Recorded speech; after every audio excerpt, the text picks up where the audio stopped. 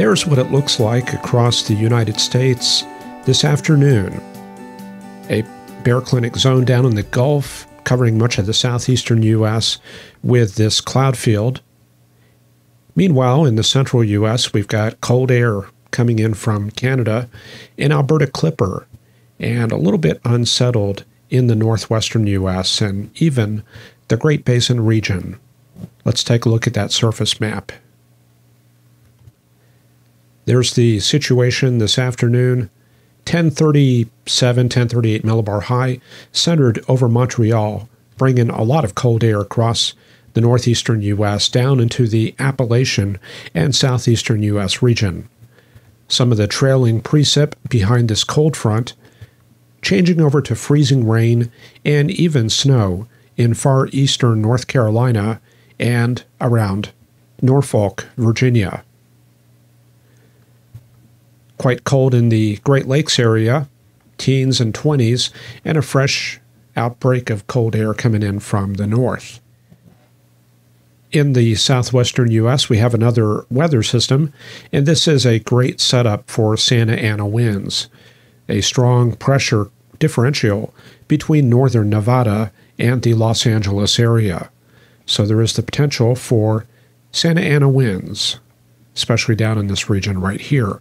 Already kicking up some dust out around Barstow, Daggett. However, we have not quite eroded that fog in the Bakersfield area. And there's that forecast from the Weather Service.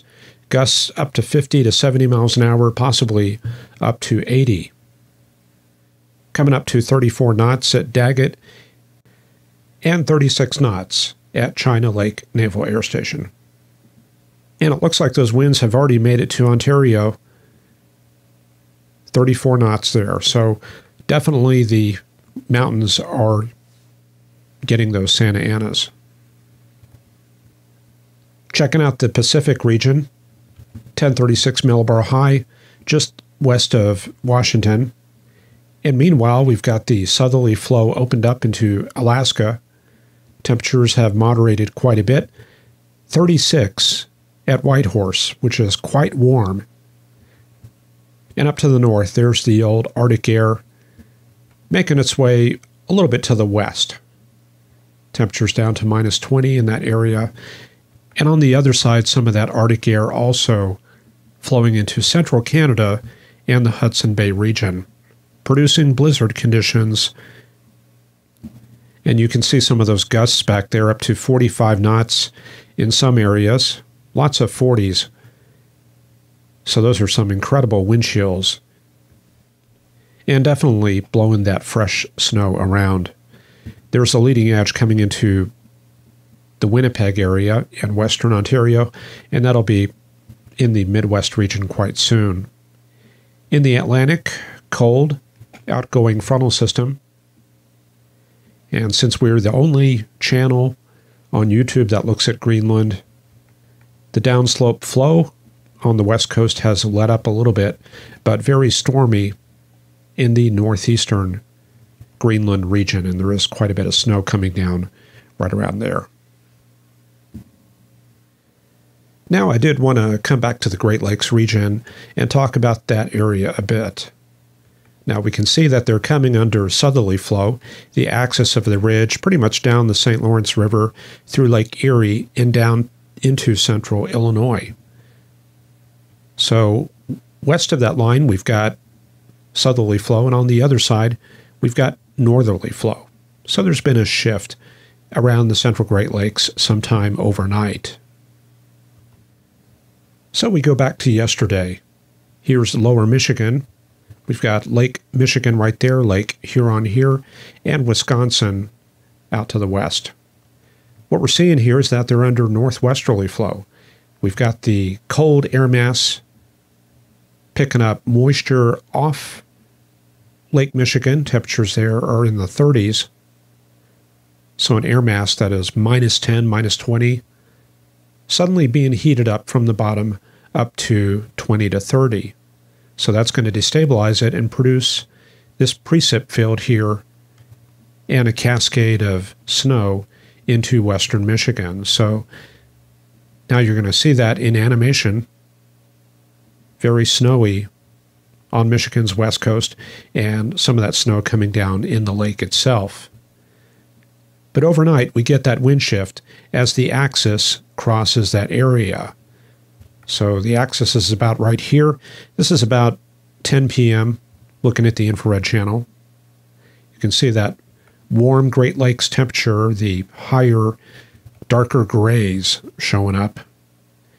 Then we get that wind shift and things start blowing out of the south. Then we go into this morning. Look at how there's this little convergent axis right down the middle of the lake. And not only do we have the convergence axis, we get little vortices traveling up that boundary. Let's get a better look at that. Roll that back and maybe slow that down a bit.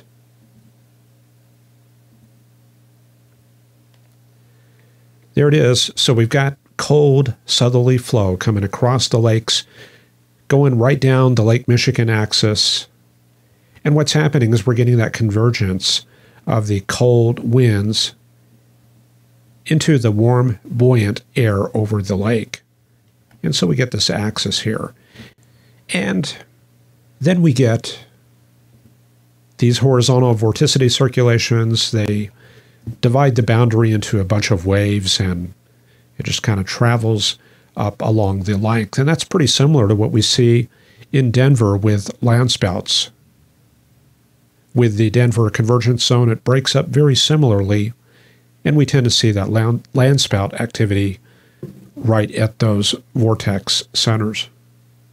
Anyway, that's about enough for that, but still, New York under northerly flow, you can see that classic lake effect snow affecting Buffalo, Rochester, Syracuse, all the way back.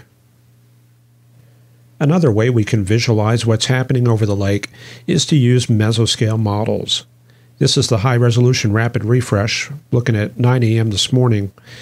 We can see that at 700 millibars, 10,000 feet, it was quite cold over the Great Lakes, minus 19, minus 21, minus 22. So some very cold air in the mid-levels overlying the lake. If we go down to 850, similar situation. Quite cold. Temperatures down around minus 15, minus 12. However, if we go all the way to the surface and look at temperature, it is quite warm on the lakes. See if I can get that cursor to come up. Yeah, there you go, 24, 25. The lake temperatures, I think, are about 35 or so. And you go right off to the shore, minus 5, minus 3. So much colder on either side. 10 degrees in Michigan.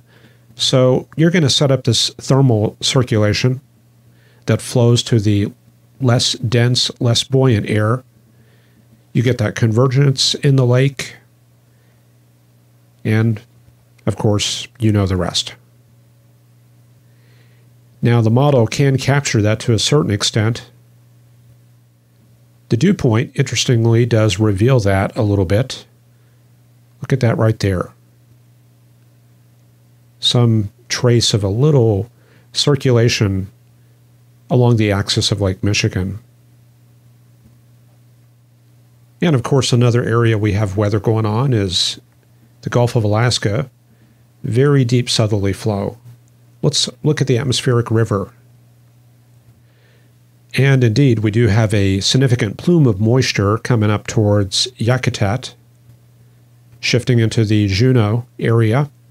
This is tomorrow morning, looking at values of 600 to 700, so quite some rain potential in southeastern Alaska.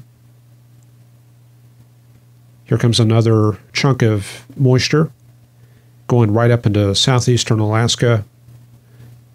And as you can see, the west coast and Vancouver are not getting very much. So they are getting a break. And looks like high pressure covering that region. Ridge axis located right here. And that means some quiet weather next week out west. We are in a very strong P&A pattern. positive PNA. That's a reference to the Pacific North American Index, and that measures the pressure contrast between these two areas. But I also like to consider that as a pressure gradient. And the higher the pressure gradient, the more transport of air and moisture through that gate right there connecting the two. And that's what's going to keep things cold for the eastern U.S. PNA pattern favors a lot of cold air flowing out west. Some of the other features we have this afternoon, we've got strong long wave troughing on the East Coast and a couple of waves, one in the Dakotas, one around Georgia, and a cutoff low near Las Vegas. Also a cutoff high. In fact, this is somewhat of a Rex block, and blocking patterns can lock up the flow upstream. Over the next week or so, we're going to see not much of a change. The cutoff low out west, that digs in for a couple days and looks like it emerges around Monday. There it is, ejecting eastward, and coming out into Texas is a very strong trough Monday into early Tuesday. And then we're back to the prevailing long wave trough. A couple of jet maxes digging through the flow right there. So a very slight split flow pattern.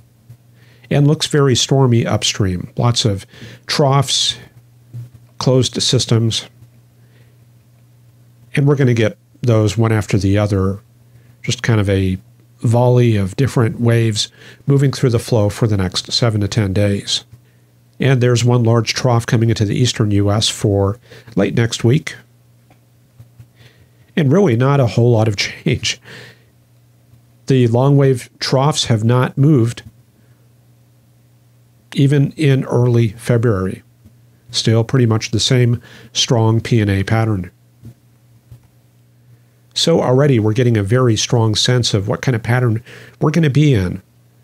This is conducive to prevailing highs coming out of Canada, moving to the east, like you see right there, offshore, and then we get another Alberta clipper coming through, and very likely that's going to be the extent of the pattern. The big wild card is these troughs that carve themselves out, shear out, and produce cutoff lows and other types of systems. That can increase the westerly flow coming into the southeastern U.S. and help produce precipitation episodes. But up north, it does look a little bit on the dry side. So going forward, there's our next Alberta clipper for Sunday. So a quiet weekend except for maybe Chicago. Another Alberta clipper, yep. One after the other. And we keep an eye on this area for any precip developing, because usually that's a sign of cyclogenesis. Now here we have this southern stream system that appeared out of nowhere. See that right there, that little precip area? That's what I was talking about. You got to keep an eye on that. That's Sunday. That's probably that little upper level trough that we were talking about coming out into Texas, producing an MCS there. A lot of embedded storms, maybe a bit of overrunning.